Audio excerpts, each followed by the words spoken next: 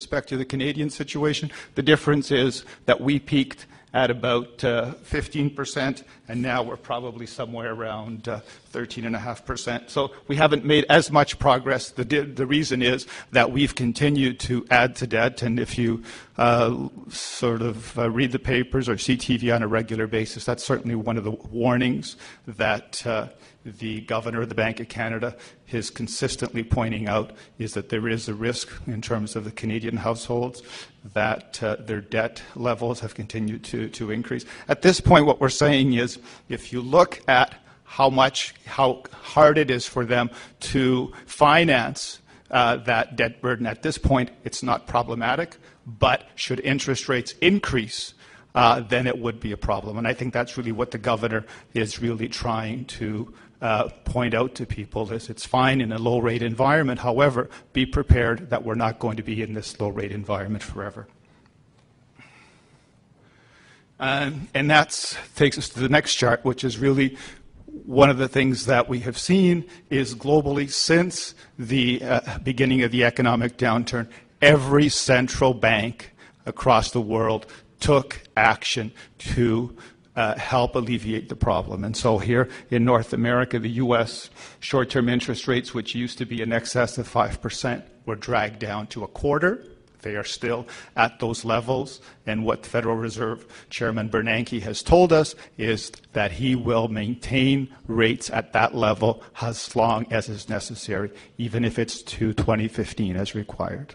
Here in Canada, same sort of thing. Our rates used to be in excess of 4%. They were brought down to 1/4. They have since edged up to about 1%, and our view is that the Bank of Canada will maintain rates at that level through at least 2013 and likely into 2014 as well. China, Brazil, they brought their rates down. However, as their economies gained significant momentum in 2010, much of 2011, they spent their time actually increasing rates. And what we've seen over the past year is that those policies have been reversed. So especially Brazil cut rates significantly over the past year, and China did a little bit. So the point here is, if those two countries now have changed course from being a tightening bias where they were most of last year, so they will continue to act to support growth going forward. And the other chart just shows you inflation rates. The key point there is that inflation throughout most of the world is fairly low, and that provides central banks the ability to continue to keep low rates as well. And these charts are now specific a little bit more to the auto sector, which is a key industry for Durham. And the first chart just shows you one of the indicators that we've developed, which looks at the ability of Americans to go out and buy a new vehicle. And the key point here is it turns before vehicle sales turn, and that's really what the key point here is. What we're trying to gauge is, are conditions improving for a U.S. buyer of a new vehicle, or are they deteriorating? And what we can see from that red line is conditions as of the moment for a U.S. new vehicle buyer are probably one of the best levels since the early 1990s. So that's telling us that U.S. vehicle sales are going to continue to strengthen over the next several years, which is obviously a big positive for a region like Durham, given the importance of General Motors and all the parts suppliers in this region. And as you can see, one of the conditions that's happened is that because of this positive outlook, we've seen a big increase in vehicle production across North America. So here in Durham, what we've seen more recently is that General Motors has actually added a shift, or will be adding a shift, to their Oshawa plant. And because demand for some of their products were so strong, they actually delayed the closing of one of their lines, which was originally scheduled for 2013 to 2014. So both obviously very important developments. And because of the strong leading indicators that we're seeing, what we're expecting is that by 2014, you will actually see vehicle production across North America at the highest level since 2010. So definitely a positive going forward. However, there are some problems. And that is that while we are bouncing back quite nicely here in North America, if you look at where we were a decade ago, so back in 2000, North America used to produce 17, 18 million vehicles. We're basically going to be back at that level over the next couple of years, but we used to account for roughly 30% of global vehicle production. The key point here is, by the time we get to that same level, by 2014, we won't be beyond 18%.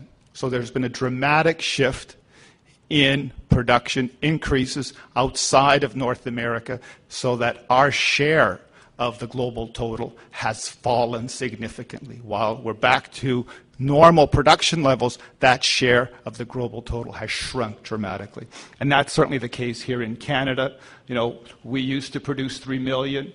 This year we'll produce 2.5. Next year we'll produce 2.6 million. But we used to be 5% of the global total. Now we will not go beyond 3%.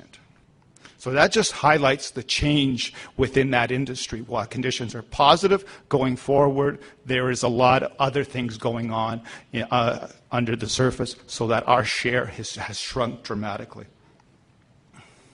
And that's certainly the case in auto parts as well. If you look at Canada, we used to be one of the top 10 auto parts exporters in the world. We used to have a market share where we were about 6%. That has shrunk significantly, so that our market share now is roughly about 3%. And we are no longer in the top 10 auto parts manufacturers in the world. I think we're down at 11 or 12 now. So that is one thing that you have to keep in mind, is that there are significant changes going on in this industry, notwithstanding the improvement that we're seeing. And in particular, if you look at our share of exports that are going to the emerging markets, these are the markets where you're seeing the fastest growth and where you will see most of the growth come going forward. Our share has shrunk significantly. We used to be about 2% of our exports used to be destined to those markets. Now we're lucky if we have 1%. So that's an area where we have to work significantly to improve, and that's something that our American friends have certainly done much better than we have. They used to have close to 3% of their exports. Now they're closer to 4.5%. So they've certainly been working at developing exports to the emerging markets much better than we have as Canadians, and in particular than the auto sector has. And if you look at the global economy, we tend to think of North America, Europe as really being the dominant, and historically that was the case. And they still account for, if you count Europe as a whole with North America, we're about 40% of the global total. But if you take Asia together, they're probably in the high 30s as well. And then we have Latin America, which is about 8% or so. So all I'm really trying to highlight here is, historically, the auto sector in Canada as a whole has relied primarily on the U.S. market as its key source of exports.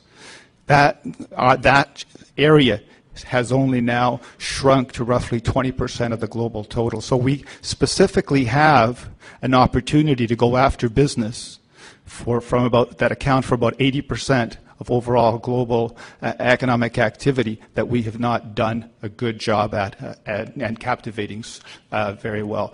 Kathy had mentioned how the region here, how the economic development area had focused on trying to get partnerships with China and so forth, and that's definitely a step in the right direction, and it's those type of things that we have to see to continue in order to broaden the export base for Durham and for Canada as a whole. The other point here is, so just one chart is the GDP, and the other one is just the population basis. If you look at the developed world, we're basically, about 800 million people. Look at the size of China, it's 1.3 billion. Look at India, it's 1.2.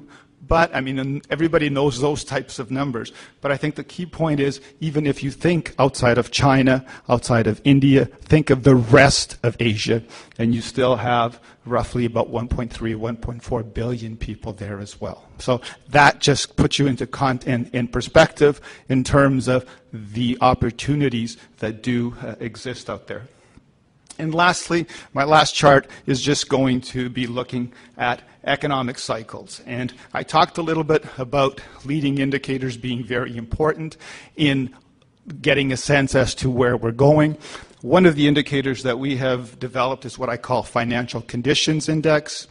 It essentially looks at things such as the TED spread, which is highlighted earlier, plus a few other things, just to give you a sense as to what is the outlook for the global economy. And as I pointed out earlier, most of those indicators that we track are positive.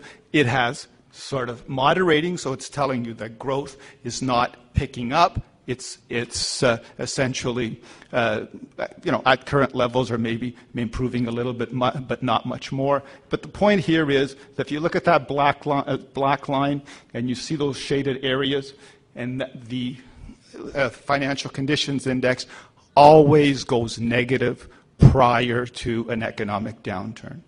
And looking at where we are currently at a fairly decent level. We're moderating, but still positive. And I think that's really the key that I'm bringing here. We all worry about growth being slow, but that's the nature of this cycle. We can't change that. So it's important, though, to recognize where we are in that cycle. And most of the indicators that I track, whether it's things such as our proprietary indicators, whether it's indicators from other institutions such as the OECD or the leading economic indicators for the US, all of them are saying the same thing.